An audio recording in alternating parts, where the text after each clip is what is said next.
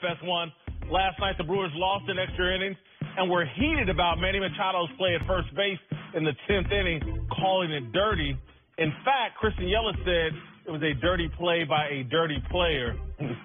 Marcellus, do you agree? Yeah, facts. Track is my favorite sport, and I do know something about form and your gait, and no one ever drags their left foot like that when they're running that fast. And so when you do that and you see that his ankle's on it, come on, man. That's the Get off the bag, man. You already got me out. Get off the bag. That wasn't dirty. Accident on purpose. That's It's a little sent message, man. Oh, here you go. See, no messages right there. That's the problem. You need some of that. You need some of that in baseball. Accidents on purpose. That's what that is. And he tried to send a message. Can the Dodgers take a series lead with Clayton Kershaw on the mound tonight? I want to say yes, but no. Last 4 outings that Clayton Kershaw has pitched for the Dodgers, 3 of them have been losses. Clayton Kershaw certainly postseason ERA doubles from the regular season. Hate to say it. Last time we saw him out there, 3 innings, 6 hits. Clayton Kershaw in the postseason, not something to believe in. All right, let's move to the NBA, and we're joined now by NBA champion Steven Jackson, who slandered me yesterday on Twitter. For the culture. We're going to get into that on Instagram. We're going to get into that shortly, but all right, let's move to the NBA where the regular season tipped off last night with a showdown between 2 of the East's exciting young teams, the Celtics and the Sixers. Boston was clearly the better team, pulling away to win by 18, even with an off night from Kyrie Irving. Afterwards, Charles Barkley actually said the Celtics have more talent than the Warriors, but he still wasn't convinced they could take down the champs. What's to keep Golden State from another title? Let's put it that way, Chuck. Injuries, hurricanes, tornadoes, snowstorms, man-made, some man-made, Chernobyl. Does anybody know what a tornado is? that Auburn. That Auburn. Look. I think I listened to Charles last night, and he actually went on to say that he thinks Boston's talent is going to be an issue for the Celtics. He thinks that too many minutes to manage for Brad Stevens. I disagree. What I saw from Boston last night is a team that I believe what Charles said is just as talented in a different way than Boston, and is going to be if Boston makes it to the finals, which I think they will, I think there'll be a real problem for the Golden State Warriors. I think they're going to be a tough out. I think he's right. I think in terms of just talent in the vacuum, they're I would say more talented. They're just redundant and excessive at a time. So when there's only one ball, we always hear that cliche, what comes into play is you can have a lot of talent. There's a minimum threshold. But then after that is all that necessary, because if you can't manage the egos, you can't manage the personalities, everyone who's walking in has a chip on their shoulder. Kyrie heard trade talks every day. He was out last year. Gordon Hayward's trying to prove I'm back. You got a lot of Jason Tatum's like, I've been working out with Kobe. I am not trying to hear that I get limited time. There's a lot to manage with all that excess talent, and I'm with Barkley. I think they're more talented, but they still come up short. Definitely more talented team. I think this is the only team in the NBA that has 10 guys on the roster that can start on any other team. They're that deep. And I think what separates them and why we don't have to worry about guys worrying about shots or guys worrying about getting their numbers, the coach does a great job of making everybody feel confident and a great job of making everybody feel like they're the number one player. Like even last night, you see Kyrie didn't get going. He didn't get frustrated. He started giving the ball to Jason Tatum and other guys because he understands that he's not going to be the star player every night. And you got to credit Brad Stevens for giving all those guys confidence, even the guys that's coming off the bench to play like starters, and that's why they had success last year. Yeah, but the problem is adversity. It's great when we win by 18. Right. Oh, yeah, you made me feel like the man. Oh, we did it all in a winning fashion for a winning situation.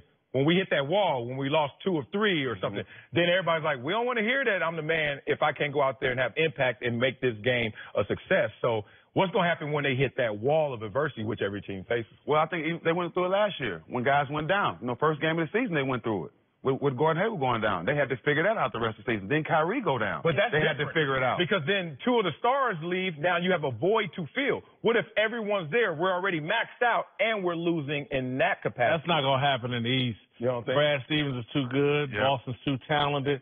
Look, Barkley's narrative that there could be some time management issues, I think is false, because I think this group for this year is going to be 1,000% bought in.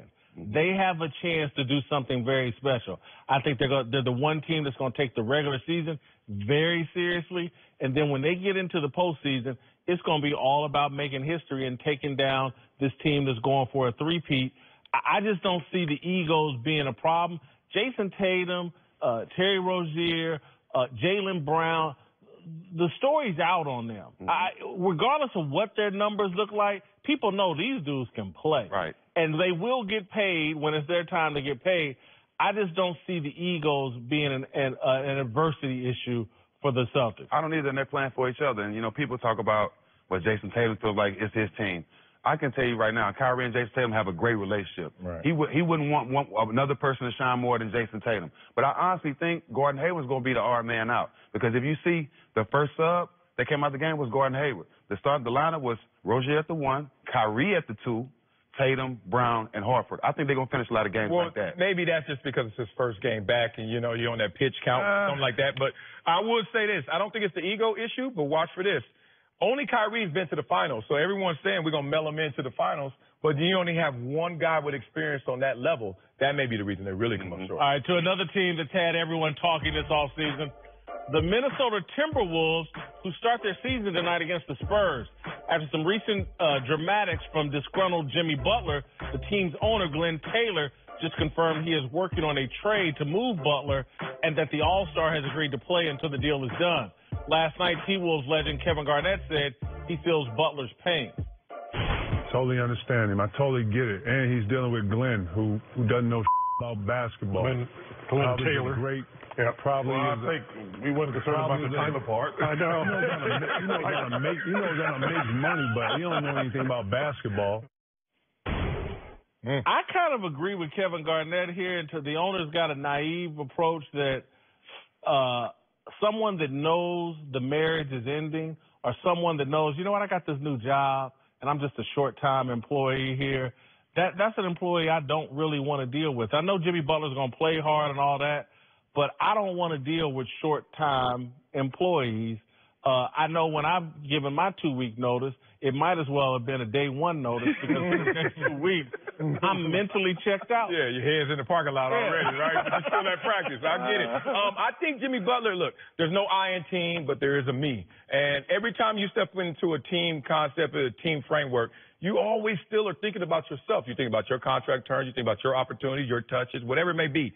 So now he has narrowed his focus to saying, I'm caring about Jimmy Butler, and I'm going to give y'all tough love. And as my coaches always say, tough love, I'm going to keep it 100 with you because either you going to hate me or it's going to motivate you. Simply put. And I think that he's going to go in there and he doesn't care how they take it because he's not caring how tomorrow looks for these guys. But I think he's still going to do Jimmy Butler to the 100th degree. Well, I talked to him, and it seemed like you talked to him because that's exactly what he said. I'm going out there and play. I'm going to be a professional. I'm going to go out there and try to win games. And if I get traded, then that's what happens. But I'm going to be a professional. And I like what KG said because it's probably not that owner. It's a whole bunch of owners that don't know nothing about basketball. Hell, it's some coaches that play baseball. Now they NBA coaches. So some of the coaches don't know about basketball. So I understand that totally. But Jimmy, he's in a tough situation. But at the end of the day, he just want to win. And I understand that. Okay, you've talked to Jimmy. But how's he going to handle this situation? He's already explained to everybody that he thinks, you know, Cat needs to grow up, Andrew Wiggins ain't tough. And so when he starts seeing signs of this during games, is he going to check these guys because he's a short-term employee and he did it to him in practice? Mm-hmm. Is he going to check them in the game, on the court? That, to me, where the real problems could creep into this team, that could be an issue. Well, he's done that. And even the owner questioned Wiggins before he gave him the contract out in the media. We need a meeting. We need a meeting. We need to know you're really with us. So you can't blame Jimmy if the owners are doing it. But at the end of the day, he's going to check them because his passion for the game. He's going to, when they do something wrong and they're not playing well, he's going to get into it with them. So that's why they need to move him so it won't be an issue. Not everybody can handle getting checked publicly. Right. You can, and again, this is why I think the owner's being naive and maybe even the coach in terms of you start checking Andrew Wiggins, and let's say he's as soft as everybody says he is. Let's say that he actually did call his brother and say, you know what, I ain't got no heart, so I better not question Jimmy Butler. Yeah. Remember somebody did that over Somebody Instagram? I know right here. There's an Instagram assassin out there. He is. Lethal. But again, you could stunt Wiggins' growth by leaving him here with Jimmy Butler, who may just play too rough. Yeah, but just imagine Jimmy at his best and Wiggins at his best with Cat on that team. Mm-hmm. They can make a lot of noise in the West, and I think a lot of people see that. I even think Tibbs see it. But they got to go out there and do it. We can talk about it till we black and blue in the face, but if Wiggins don't get no heart, if he don't go out there and play harder, if he don't reach his potential, which we all know he has, top draft pick, he's super athletic, right. Has every skill in the book. He just got to get it out of him. If you can't get it out of him, then it's kind of hard to respect him. I respect the owner for saying, hey, I tried. I had a meeting with Wiggins. I tried to get this same conversation going. Now I'm going to let you be my enforcer, Jimmy Butler. Not by design, but that's just the circumstance. So, look, It's a little Jedi mind trick going on right here. He's like, because I believe every single player that makes it has a dog in him. Now, there are different types of dogs. There's a dog that sits there and barks and is not going to bite. There's a dog that's going to lay there and say, do what you want to do, and as soon as you think you got away, oh, I'm in you. Yep. And there's all types, and maybe Jimmy Butler and the way he's going to approach them with the tough love is going to get whatever type of dog that Wiggins has in him is finally going to come out. Maybe it's more bark, maybe it's a little more bite than we've seen. Any chance, Steve, and we'll end on this, 2 weeks into this, the Timberwolves are 6-1 or something, 3 weeks into it, and looking, any chance this works out and Jimmy Butler actually stays in Minnesota? That's why I tell people all the time, you're one of the smartest people I know. 6-1, they'll think about it. They'll think about making it work because they're winning. Winning fixes everything. Winning fixes everything. Because at the end of the day, he's gonna get paid regardless. Yeah. All right, coming up, Stephen will not be complimenting me in the next segment because I'm going to tear into him for what he said about me over Instagram. We'll also mix in some Kevin Durant talk. Stay tuned for all of that. Social sauce. I came prepared. He shouldn't have called me last night. Golden Corral's Beef Lovers Banquet.